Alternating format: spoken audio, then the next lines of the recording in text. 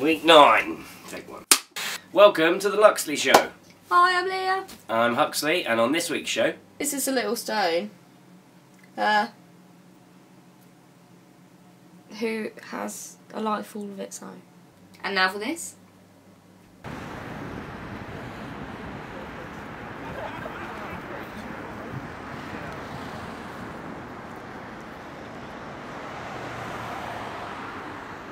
There's support.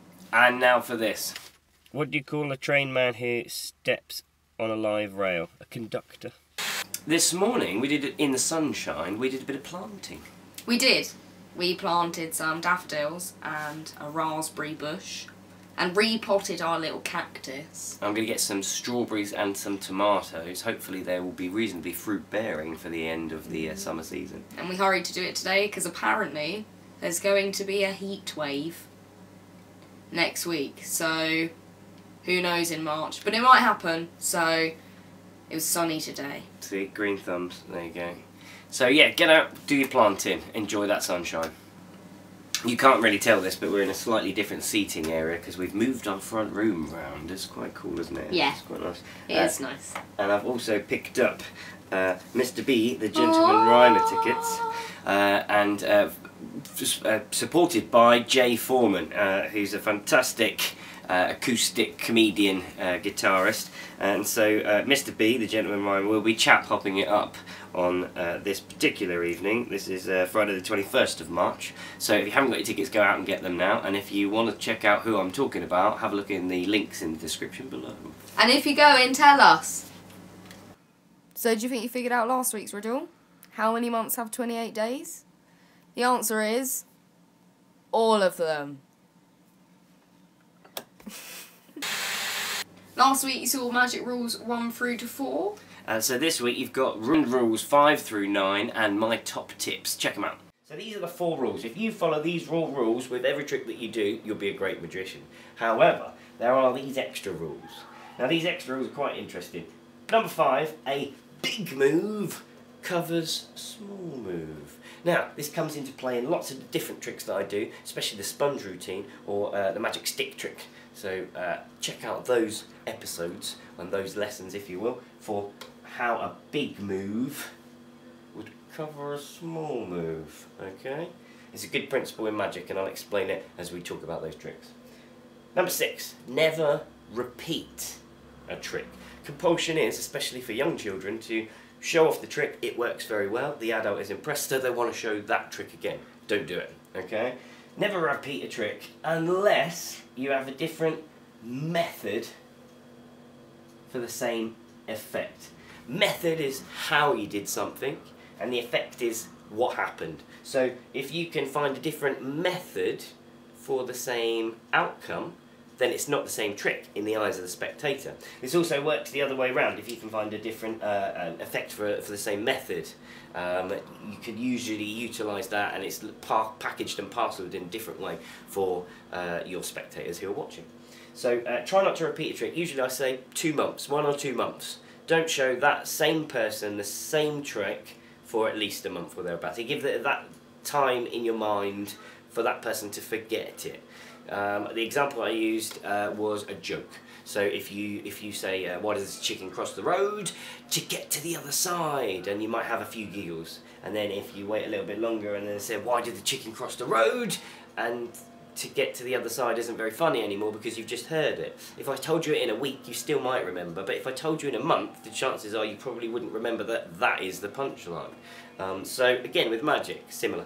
So try and leave a long distance between repeating that same trick with the same group of people. It gives you an opportunity as a magician to go out and learn some more magic to show them some new tricks. By all means, if you've shown them one trick and it works, show them a different trick and a different trick. As many different tricks as you like, but never the same trick twice, okay? Never go into your pocket without a good reason. Now there's loads of good reasons to go into your pocket and people don't seem to realise what they are. So this comes to play very much so in the sponge routine, or if you just want to magically make something appear, then you need to make sure that you've loaded that into your hand beforehand, and you can do that under the guise of going into your pocket. So for instance, at the moment I could put my pen back into my pocket and whilst I was in there I could secretly grab something else, and you'd see I'd be pointing at this and then whoop, I have a remote, ooh, and I could put the remote back in my pocket, and yeah, and so whoop, I get myself a pen, but secretly. So never go into your pocket without a reason. Number 8. Your audience needs a moment of magic. With each trick and routine that you do, if you add your special touch or your signature, if you add your magic wand and tap it 3 times, if you add your magic word and get them to repeat the magic word, then you'll add a bit of yourself into your magic. And that can be your signature move, and people will remember that signature move. I've recently been using Huxley Magic and getting the kids to say Huxley Magic, and it's brilliant because I can say huxleymagic.co.uk or Huxley Magic on Facebook. And the adults will get the gesture and the joke, and the kids will even remember when they go home, I need to check out, what was it, Huxley Magic, that's the one, and that's me. So, number 9, and the last one, have fun. If you have fun, your audience will have fun as well. So enjoy it. There's no point doing a depressing trick because your audience will see it as depressing. So try and do it with a bit of enthusiasm and have a laugh, because if you have a laugh, and then you will have a laugh if your people have a laugh, and then they'll have a laugh because you're having a laugh, so on and so forth. Did you hear about the man who got a new job with the railway? He had to keep track of everything. And these are the 9 major rules to magic. I've also written down a couple of top tips. Try and always be 1 or 2 moves ahead, very much like chess. Try and grandmasters are always 3 or 4 moves ahead, but if you can be 1 or 2 more moves ahead of your spectators, if you can plan the routine, maybe from backwards, start at the end and work back to the beginning, and always be 1 move ahead. For tips on this, try and check out my sponge routine, and that shows you about pocket management and always being 1 or 2 moves ahead.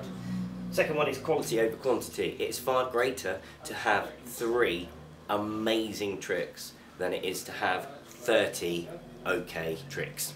Okay, practice those 3 solid ones. Okay, practice them until they just roll out of you and they are fantastic and get good reactions every time.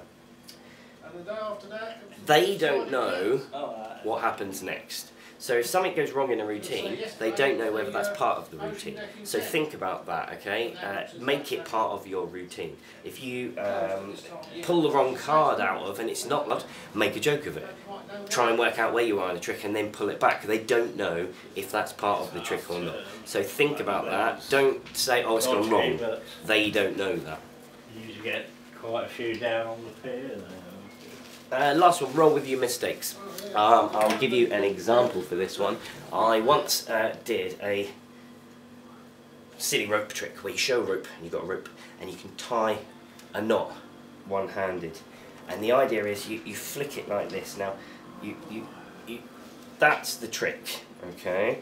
And it's quite a simple trick because you just have a knot concealed in your hand before you start. Okay, it's in there, like that, hands down here, long bit of rope down here, fancy fingers open like that, and I'm just trying to grab that end. Now I'm going to purposefully miss a couple of times. Now when I'm doing this on stage, sometimes I flick it like this.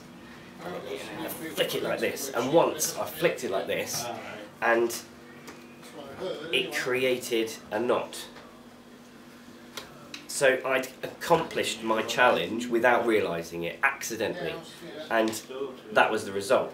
But I knew in my head I still had one of these in here. So all I needed to do was flick it up like that, and a big move covers the small move, and you can see I've now got 2 knots. So it's double impressive, and it's something that's never going to happen. It's not anything that I could repeat again.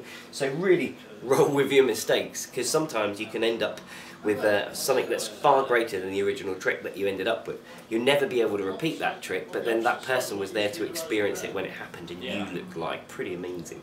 Another one is a card. Sometimes if I'm getting a deck of cards out, I'll say name a card, and someone will name a card, and sometimes they'll say 4 hearts. And often, and I genuinely didn't know that that was the 4 of hearts, yeah, sometimes randomly you can pick up a card and get them to name it, and you take the top card and it'll be there. Or you could even go 7 of clubs, close, king of clubs, and make a joke of it and then go back into the new trick. So, yeah, Freaky, that was wicked. That was a perfect example of rolling with your mistakes, because you really do never know.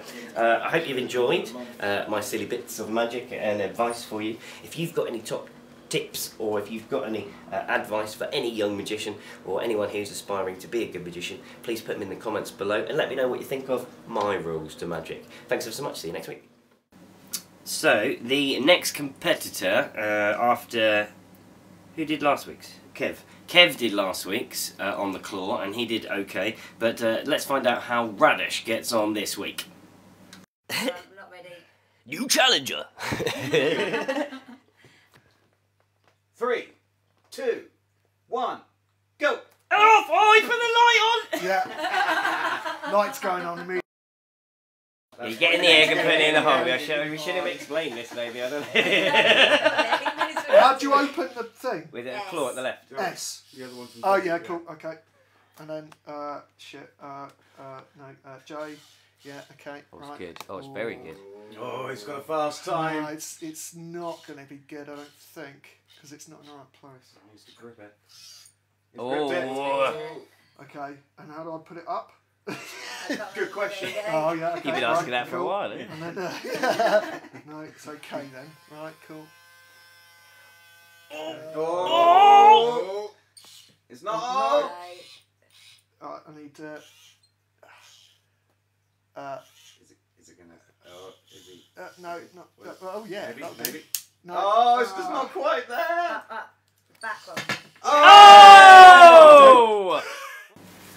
So with a score of 1 minute 13.76, that puts Radish all in second position. So you got Chris on the top, followed by Radish, then Lucy, Kev, and me trailing in last position. Find out how well Miles does next week.